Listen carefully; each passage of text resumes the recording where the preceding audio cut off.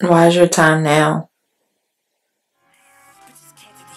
I just feel it.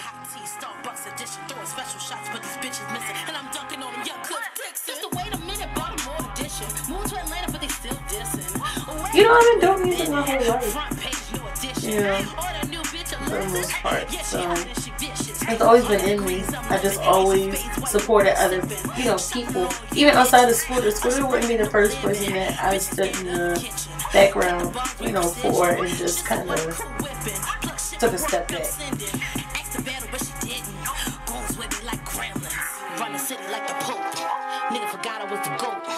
Lex Chapo came when I first started rapping. I was like, I need a name.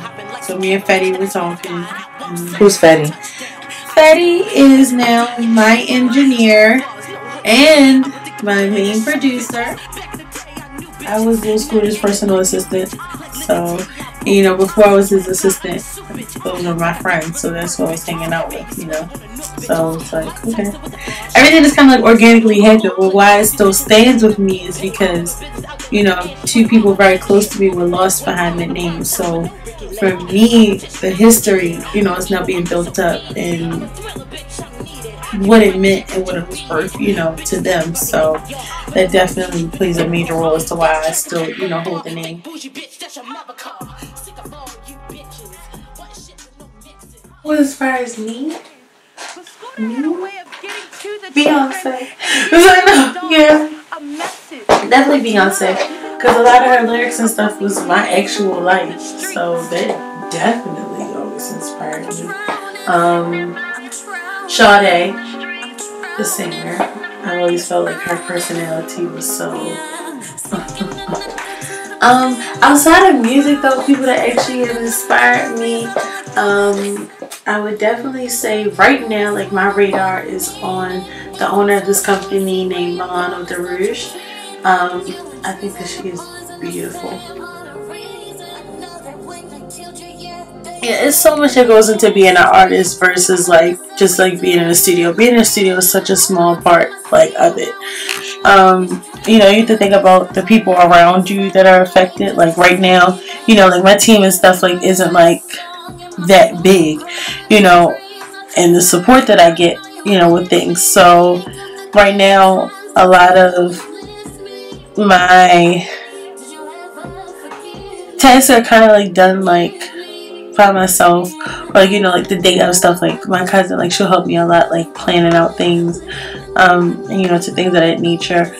But even down to just building the support around you, and building the consistency in that, and building like the all around. Like, how do you think it feels to perform at a show and have nobody show up to, kind of be like your hype, people? Like, all those factors like really matter, being an artist. Like, and you always have to be like your biggest cheerleader, but it's like just a unity, like unified, like for people to see that people support you, that really makes or breaks a lot of artists. I feel like, in the sense of your performances and being able, to perform, and then just like balancing. Like after I recorded, I mean, it gets to a point sometimes where I'll record in the studio for like days upon days to escape a lot of the reality and stuff that I go through, like a lot of the problems I go through. It's like I have to balance out my life. Like, my life right now, outside of my music, I have a lot going on. Like, I'm going through a divorce. I'm only 24, going on 25. I have 2 children, in the middle of that. So to escape a lot of the pain, like I go to the studio, and stuff like that. At the same time, like I was like, I had to tell, the studio I was going to, I was like, I had to take a break, because it's like I can't allow the studio to take over my work life, my personal life, and things like that. Which outside of the studio, outside of my kids, I don't have a life. Like, I love to be social and be around people, like, and see my friends and stuff like that, and people I've known for years, but I'm not as social as I used to be. I'm not as outward as I used to be with people, and as trusting of people. These people, man. On my YBS shit. What? So how do you stay motivated? My voice.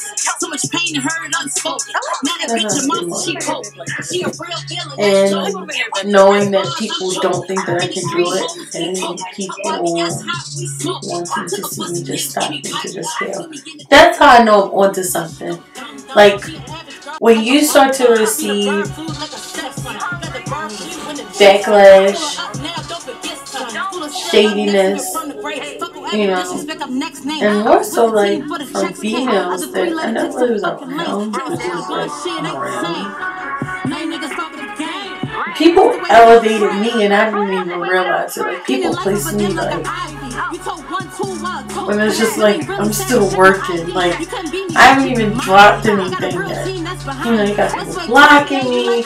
You know, I'm getting arguments with people. Just stuff that's just so out the norm. Like, because I got in the booth and I did something with myself and invested in myself. And it sounds good.